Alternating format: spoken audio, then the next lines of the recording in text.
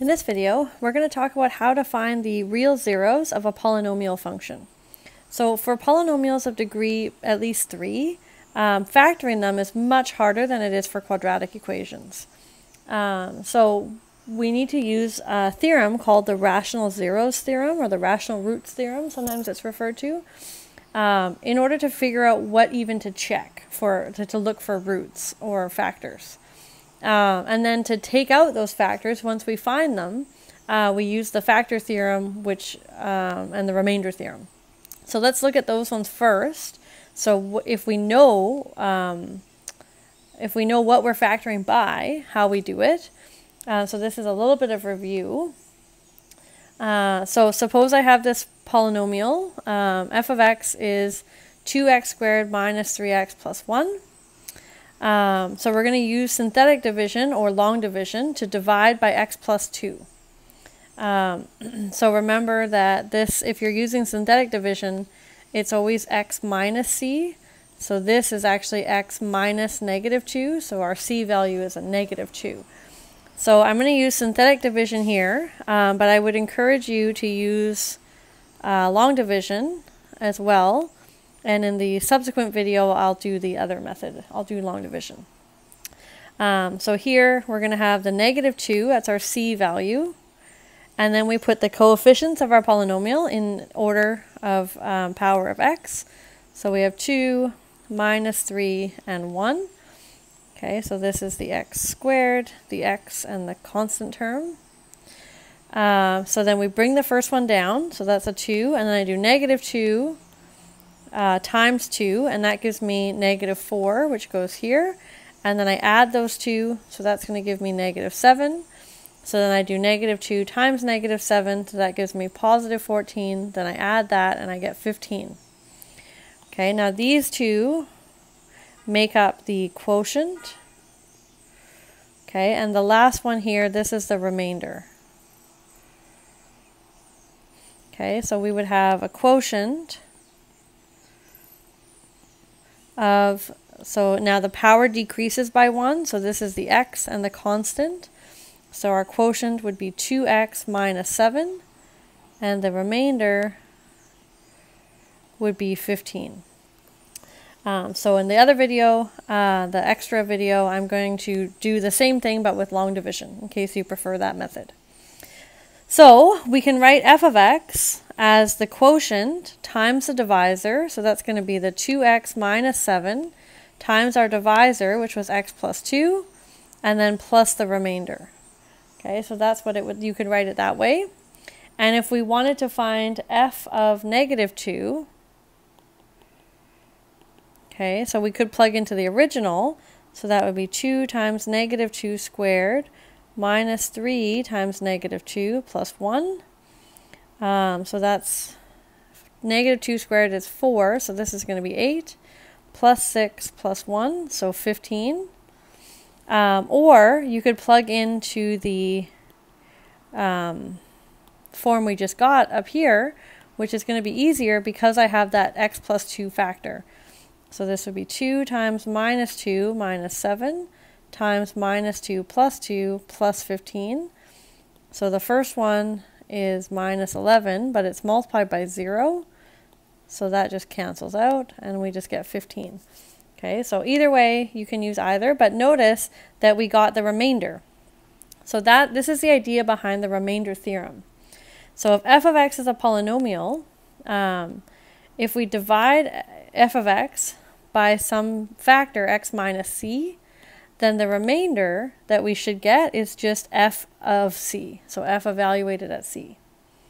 So that's how you compute the remainder. So I'm going to leave example 2 for you to do, and I'm going to move straight into the factor theorem now. So if f of x is a polynomial, then x minus c is a factor of f of x, if and only if f of c is equal to 0. Okay, so what that says is that the remainder, okay, which we know is now f of c from the remainder theorem, is 0. So that means that x minus c divides f of x evenly, right? There's no remainder. I'll leave you to check number 3 here. So let's go right into number 4. So here, f of negative 1 is equal to 0. So that means the remainder is 0. So this means that x minus negative 1, or x plus 1, is a factor of f of x, okay, which is the 2x cubed plus 11x squared plus 18x plus 9. So that means it is a factor, so we should expect a remainder of 0, okay, and we want to factor completely. Okay, so we know this is a factor, so we might as well divide it out. So I'm going to use synthetic division. So that's going to be negative 1. And then I want my coefficients, so 2, 11, 18, and 9. Okay, so this is x cubed, x squared, x, and a constant. So we bring the first one down, and negative 1 times 2 is negative 2, and I add those, so that's going to give me 9. Negative 1 times 9 is negative 9. I add those, that's going to give me 9 again. Negative 1 times 9 is negative 9. I add those, I get 0. Okay, now I'm expecting the remainder here to be 0. Okay, so that's good. These other things give me the quotient. Actually, oops. Okay, so this gives me the quotient is, so instead of x cubed, it's going to start with x squared. Okay, so it's going to be 2x squared plus 9x plus 9. Okay, so that's my quotient. So that means that f of x is x minus negative 1, or x plus 1, times the quotient, okay, plus 0. Okay, so that we don't really need that, but plus 0. Now we want to factor completely, so now what I want to do is factor this quadratic, okay, which we know how to do. So here I want two numbers that multiply to give positive 18 and add to give 9, so that's going to be 3 and 6. So I'm going to have 2x squared plus 6x plus 3x plus 9. And then I'm going to factor by grouping. So I'm going to take 2x out of the first two, and that's going to leave me with x plus 3. 3 out of the next two, and that's going to leave me with x plus 3. And then I can factor out the x plus 3. And then I'll be left with 2x plus 3. So here is it factored completely. So we have we factored as far as possible. So here we knew what to start with. So we had something that we knew was a factor, but it's hard to find those things. Okay, so unless it's given, so we know how to check if a given candidate is a factor. Okay, but how do we find these candidates? So there's infinitely many rational numbers that we could check, and we don't want to have to check all of them. Okay, so this theorem gives us a relatively short list of candidates, depending on your polynomial. So if you have a polynomial f of x in the standard form, okay, so an x to the n plus an minus 1, x to the n minus 1, etc. So the a's are the constants, or the coefficients, and then you have the powers of x in decreasing order. And you don't have the leading coefficient or the constant coefficient being 0, because the first coefficient being 0 means that your polynomial is less, the degree is smaller. The last constant coefficient being 0 means that you can factor out an x. It means that every term has an x, so you should start by doing that. Okay, so assuming that doesn't happen, then all rational zeros,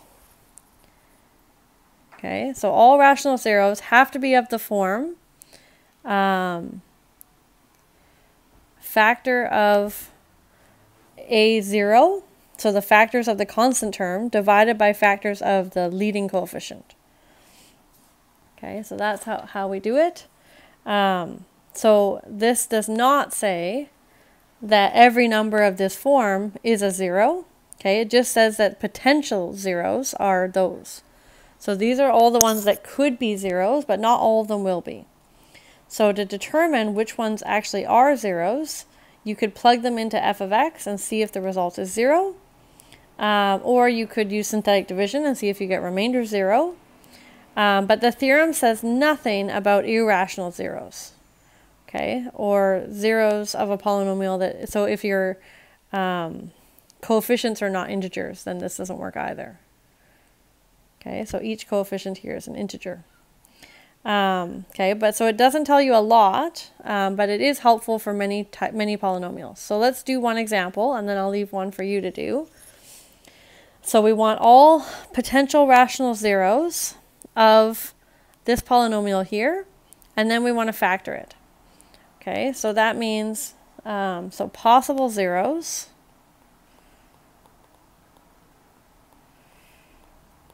are divisors of the constant coefficient, which is -2, divided by divisors of the leading coefficient, which is 2. Okay, so that's the divisors of -2 is plus or minus 1 and plus or minus 2, and the same for the divisors of 2. Okay, so if I take plus or minus 1 and divide by plus or minus 1, obviously I get plus or minus 1. If I take plus or minus 1 and divide by plus or minus 2, I'm going to get plus or minus 1/2. If I take 2 on the top, plus or minus 2, divide by plus or minus 1, I'm going to get plus or minus 2. And then plus or minus 2 over plus or minus 2 is again plus or minus 1, but we already have that. Okay, so we don't actually need that one. Okay, so those are all my possible roots. Okay, are those. So now we just want to try, see which ones are going to work. So let's say, I usually try the number 1 first if it's there, which it actually always is there. So if I try to plug in 1 into the function, I get 2 times 1 cubed plus 5 times 1 squared plus 1 plus minus 2. Okay, so that gives me 2 plus 5 plus 1 minus 2, which is 6. Okay, not 0. So that means x minus 1 is not a factor. Okay, so I didn't find one. Maybe we try -1. 2 times -1 cubed plus 5 times -1 squared plus -1 minus 2. So I get 2 times, so -1 cubed is -1, so that's minus 2. -1 squared is positive 1, so that's going to be 5. And then I have -1 minus 2. So I have 5 negatives and 5 positives. That actually gives me 0.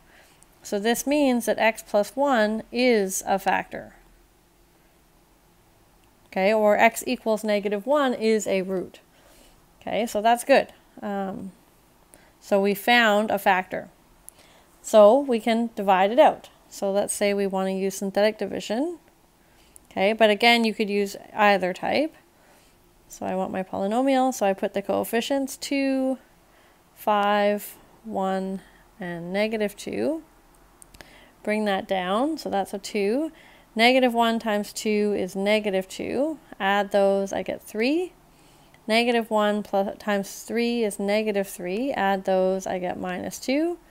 -1 times -2 is positive 2. Add that to -2 and I get 0, which I knew. Okay, so that's good. So these part make my quotient. Okay, so that means that f of x is going to be, so we factored out x plus 1, and then it's going to multiply by this quotient, so that's going to be 2x squared plus 3x minus 2. Okay, now I have, so we could keep going in the same fashion, but here I have a quadratic. So we have other methods that we can do for quadratics. So here I want two numbers that multiply to give -4, add to give 3. So that's going to be positive 4 and -1. So this is going to be 2x squared plus 4x minus 2. And then I can factor by grouping, just like we did before. So I'm going to factor out 2x from the first two, and that's going to leave me x plus 2. Factor out a minus, and that's going to leave me x plus 2. And then I can factor out the x plus 2. And then I'm going to have 2x minus 1 left over. Okay, so factored completely, f of x is x plus 1 times x plus 2 times 2x minus 1.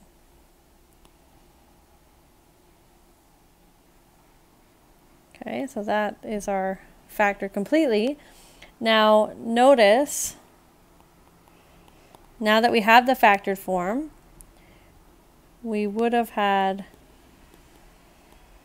also, so if I plug in f of negative 2, I should get 0. And if I plug in f of 1/2, I should also get 0.